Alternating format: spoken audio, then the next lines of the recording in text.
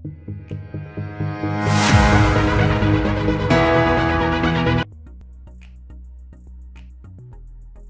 Everyone, म engineer Brijkishore Prasad स्वागत गर्छु मेरो युट्युब च्यानल IOE एन्ट्रान्स प्रिपरेसनमा।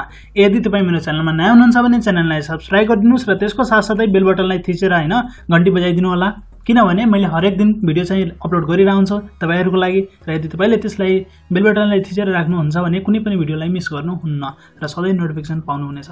त्यसोभए सुरु गरौँ आजको भिडियो लेक्चर। आजको भिडियो लेक्चर भनेको एक्सपोनेन्शियल एन्ड लोगरिथमिक सिरिजको बारेमा छ। तपाईले यो तीनवटा जुन क्वेशन देखिराख्नु भएको छ त्यहीहरु हैन, र यो चाहिँ लास्ट पार्ट हो, पार्ट 5 हैन। यसभन्दा अघि नै मैले 4वटा पार्ट बनाइसकेका छु र एउटा भनेको तपाईको एक्सपोनेन्शियल लोगरिथमिकको जुन हामीले भन्छौं ई र ल को जुन प्रोपर्टी छ त्यसको बारेमा पनि अलरेडी नै एउटा भिडियो छ। त्यो सबै भिडियोहरुको चाहिँ लिंक चाहिँ यो भिडियोको डिस्क्रिप्सनमा हाल्दैछु अथवा माथि तपाई आई बटनमा थिचेर पनि हेर्न सक्नुहुनेछ। ओके, ठिकै छ। त्यसोभए आजको भिडियो लेक्चर सुरु गरौँ। हामीले डिस्कस गर्ने क्वेशन भनेको यही तीनवटा छ, एकदमै सिम्पलबाट हल्का गाह्रोसम्म हामीले जान्नेछौं हैन। त्यसोभए फर्स्ट क्वेशन हेरौँ। The value of e to the power log base ex is equal to, मैले चाहिँ तपाईहरुलाई भने होला धेरै जसो भिडियोमा के हुन्छ, e र log भनेको एकअर्काको इन्भर्स हो, यो दुईटा काटिन्छ, त्यही भएर बाँकी के रह्यो, x रह्यो, त्यही भएर x आन्सर हुने भयो जुन चाहिँ अप्सन ए मा छ हैन। e र log एकअर्काको इन्भर्स हो, तपाई चाहिँ प्रोपर्टिजमा पनि हेर्न सक्नुहुनेछ, मैले भिडियो चाहिँ डिस्क्रिप्सनमा हाल्दैछु। ओके, त्यसोभए आन्सर ए हुने भयो। अर्को क्वेशन हेरौँ। The value of 1/2 into e to the power केही पनि छैन e minus e to the power -1 को भ्यालु चाहिँ कति हुन्छ।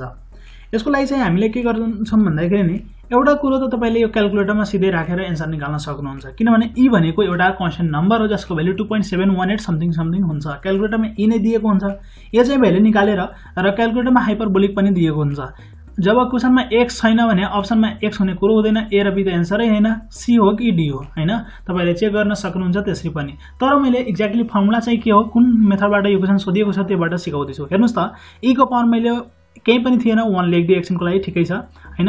र यो भनेको एउटा फर्मुला के हुन्छ भन्दाखेरि नि e to the power x minus e to the power -x divided by 2 भनेको sin हाइपरबोलिक x हुन्छ। त्यसोभए ठ्याक्कै त्यस्तै देखिएन र x को सट्टामा कति छ, यहाँ 1 छ, त्यही भएर sin हाइपरबोलिक 1 मैले लेख्दिए, त अप्सन कुन हुने भयो, सी हुने भयो हैन। अथवा तपाईले गाह्रो लाग्छ यसरी भने तपाईले क्याल्कुलेटरबाट डाइरेक्ट गर्दा पनि हुन्थ्यो।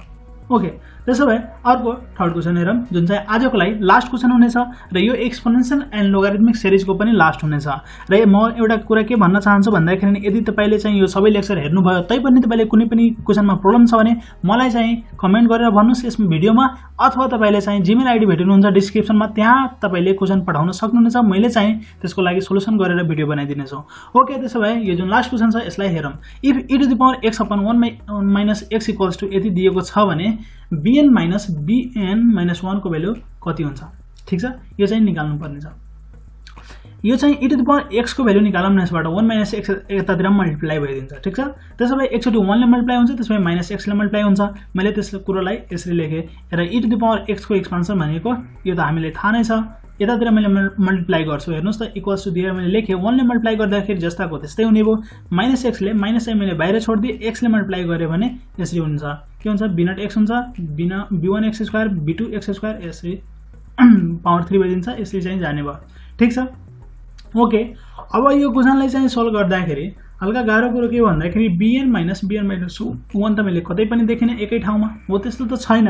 तर हामीले हल्का ट्रिक के लाउन सक्छौं भन्दाखेरि नि यो दुवैतिर इक्वल छ हैन, लेफ्ट ह्यान्ड साइडको भ्यालु राइट ह्यान्ड साइडसँग इक्वल हुनुपर्छ। त्यसोभए हामीले के भन्न सक्छौं भन्दाखेरि नि x को कोएफिसिएन्ट x को कोएफिसिएन्टसँग इक्वल हुनु पर्यो, x² को कोएफिसिएन्ट x² को कोएफिसिएन्टसँग इक्वल हुनु पर्यो, त्यसै चाहिँ हामी भन्न सक्छौं कोएफिसिएन्टहरु इक्वल गराउन सकियो, किनभने दुवैतिर सेम कुरो रहेछ। ओके, त्यसोभए हामीले चाहिँ कसलाई इक्वल गर्दाखेरि bn र bn -1 आउँछ त्यो कुरो चाहिँ विचार गर्नुपर्ने हुन्छ। त्यही भएर एक्सनको लागि मैले हेरे bn कहाँ छ, हेर्नुस् त, bn भनेको x को पावर n मा छ, यतातिर bn भनेको x को पावर n+1 मा छ। त्यसैगरी bn -1 भनेको x to the power n -1 मा छ, र त्यसैगरी यतातिर bn -1 भनेको x को पावर n मा छ।